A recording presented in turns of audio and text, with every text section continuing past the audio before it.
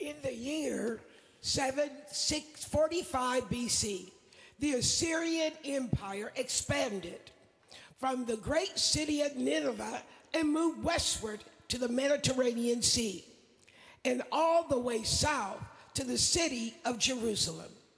Its king, Tiglath-Pileser, was a ruthless dictator. He demanded tributes from other nations in order to spare them devastation. The kings of Arab and Ephraim tried to persuade the king of Judah in Jerusalem, King Ahaz, to join them. When he refused, they conspired against him and threatened to invade Judah. King Ahaz looked to align with Egypt to fend off this threat, but desperately wanted to know and receive God's blessings. So he sought the counsel of the renowned prophet Isaiah.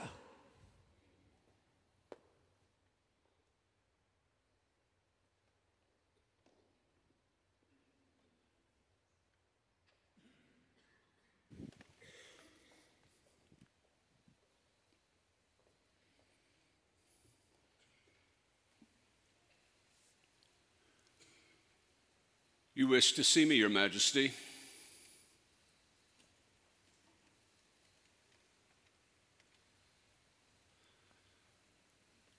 I know why.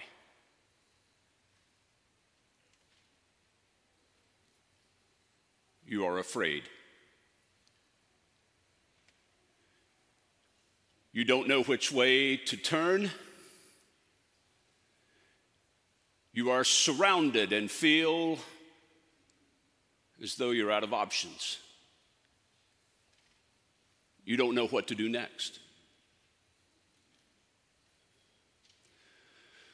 So you have asked to consult with me to receive the Lord's advice. But I'm here to tell you, it is you the Lord wishes to consult. He has something to tell you. Hold fast. Hold fast. Do not panic and react out of fear. Do not give up.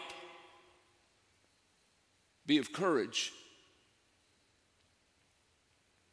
You have more power than you realize. You are stronger than you think. You're not alone. Do you think those who threaten you threaten our God? Do you believe the mighty one is panicked by your problems? He is the doer of wonders. He knows what the king of Assyria says. He hears his taunts. He sees the dust clouds from his armies rise when they are approaching, yet miles away. He feels the tremors in the earth of his thousands of chariots. He knows his boasts. And he knows what the kings of Aram and Ephraim have told you, that if you do not join them in paying tribute to the king of Assyria, then they will attack you. They will come for you first. He knows what they all say, but they do not know what the Lord God Almighty says. And that is what I've come to say to you. But first, I want you to tell me something.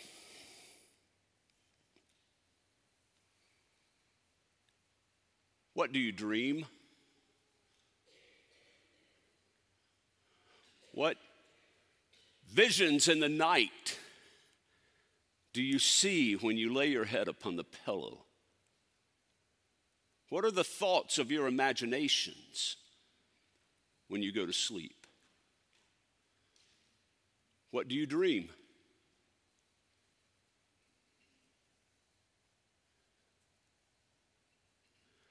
O king, it does not take the general conference of Levites this long to make a decision.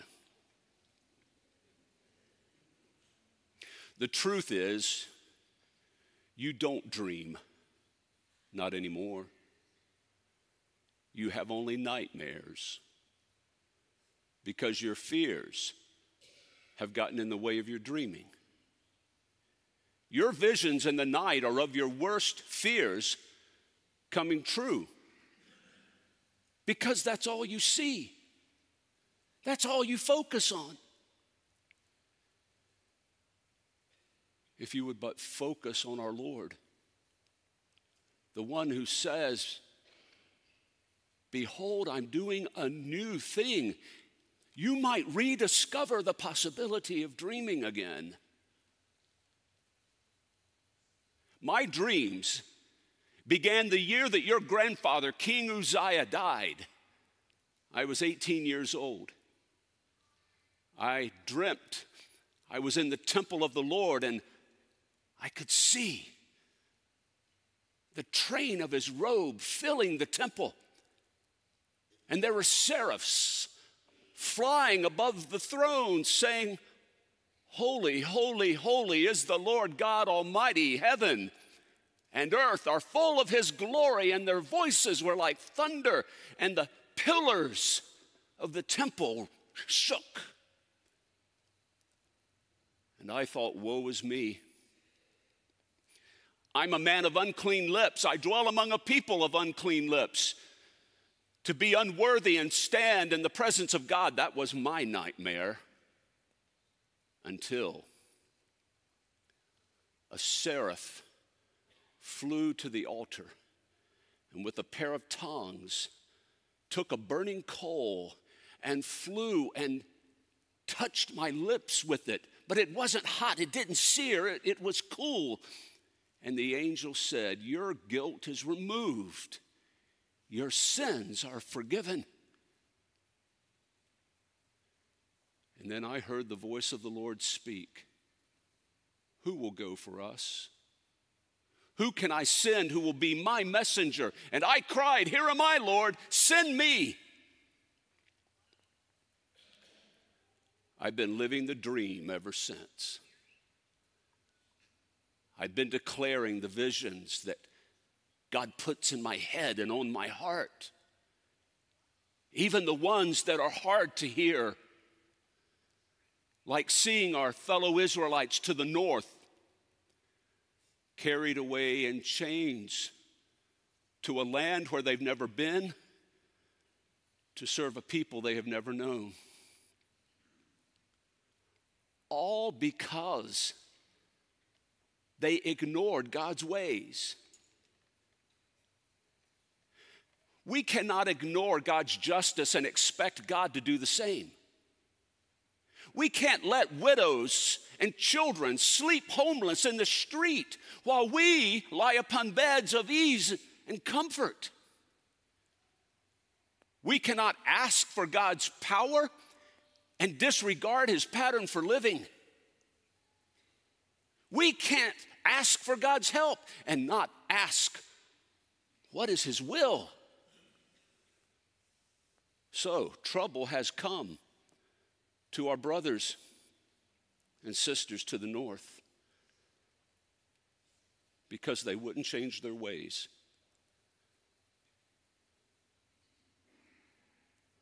It doesn't have to be that way. Our way can change. Things can be different. We worship a God who specializes in making things different, who says, do not dwell on the former things. Look, I'm doing a new thing if we will but believe.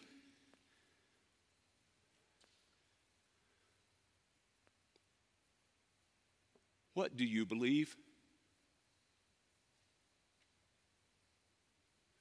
Do you believe God can change your ways? Do you believe God can change you? He stands ready. He is ever so willing.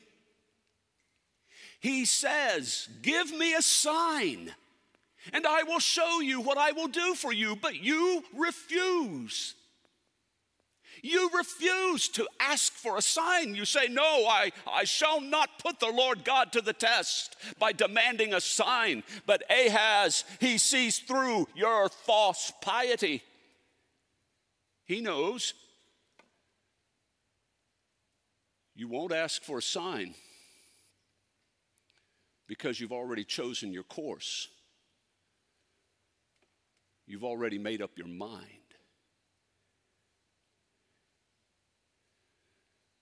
You just want God to bless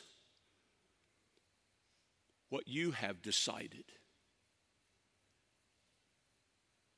You want God's help. You don't want his input. You want to form an alliance with the king of Egypt to fight on your behalf, the kings of Aram and Ephraim. You're like a mouse asking one cat to fight another cat. And you forget that it is in the nature of all cats to devour the mouse. You will be devoured.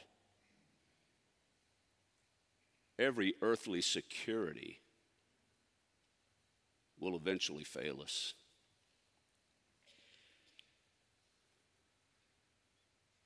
King, have you forgotten your faith? Have you forgotten your stories of faith? I used to teach them to you when you were a boy. Do you remember the story of Elisha? How he and his servant awoke one morning, stepped out of their tent, and saw surrounding them on the hillsides the armies of Aram, the same armies that threatened to surround you. The servant panicked, but not Elisha. Do you remember? Remember what Elisha said? Those who are with us are greater than those who are with them. And then he prayed, Lord, open the eyes of my servant. And when the servant looked up again, he saw the armies of Aram, but now he could see above them the chariots of fire, the angel armies of God. Do you remember? Do you remember that story? I used to teach it to you when you would sit on my knee.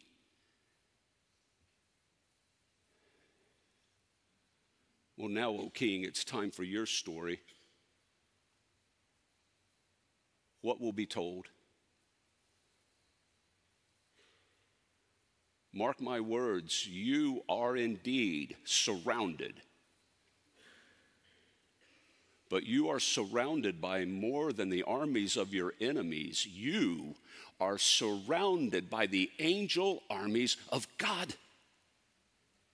If you will but trust. So you refuse to ask for a sign, and the Lord God says he's going to give you one anyway. Look,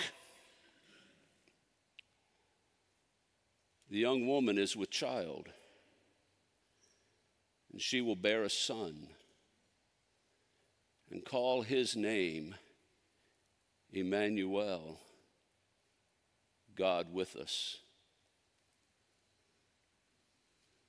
Before he eats curds and honey, before he knows enough to reject the wrong and choose the right, the land of the two kings whom you fear and dread will be destroyed. It will happen that quickly. That's right.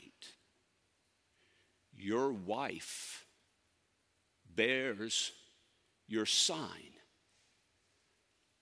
The child within her will be a boy. He will be the heir to your throne. He will rule in might and majesty. He will welcome God's justice and God's favor. And because of his rule, people will dwell in peace. They will live in their own homes with safety. They shall eat from their produce, drink wine from their vineyards. The Lord of hosts will do this. For the people who walked in darkness have seen a great light. The people who dwelt in a land of deep darkness, on them has light shined, and every warrior's boot that has marched in battle and every garment rolled in blood will be burned. It will be fuel for the fire. For unto us a child is born, unto us a son is given, and the government shall be upon his shoulder, and his name shall be Wonderful Counselor, the Mighty God, Everlasting Father, Prince of Peace. Of the increase of his government there shall be no end.